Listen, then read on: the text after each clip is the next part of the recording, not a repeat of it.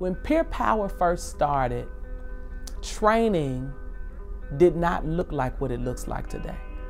Now we have this expansive group of college students and high school students that cannot be managed by one person.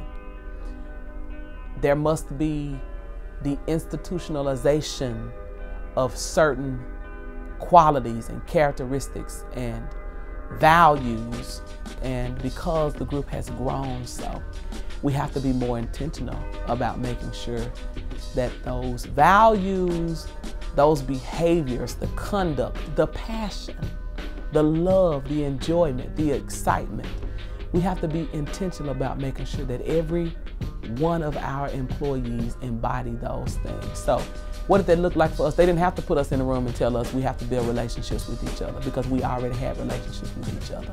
What happened was the Greater East High Foundation really capitalized on a structure that was already in place, that was built by the honors teachers, the optional school programs. There was Linda Scalar, who helped with the recruitment of the optional school students at East High School. There was Miss Hightower. There was Coach Marcus Wimberly. There were these people who were doing an exceptional job with their students and making sure camaraderie was there.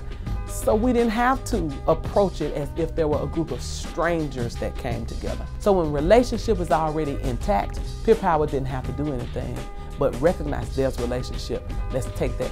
We built groups then. The groups that were built amongst the tutors and mentors. We were called tutors and mentors. They told us, you can mentor kids. What? I can mentor? What? I can tutor? We already knew we were smart enough to tutor. Okay, let's tutor. But this whole idea of mentorship, meaning that I have something in me that's worth imparting into somebody who's just like me, who's my peer. So you mean I got some power that can be utilized to change somebody else's life? Who knew that?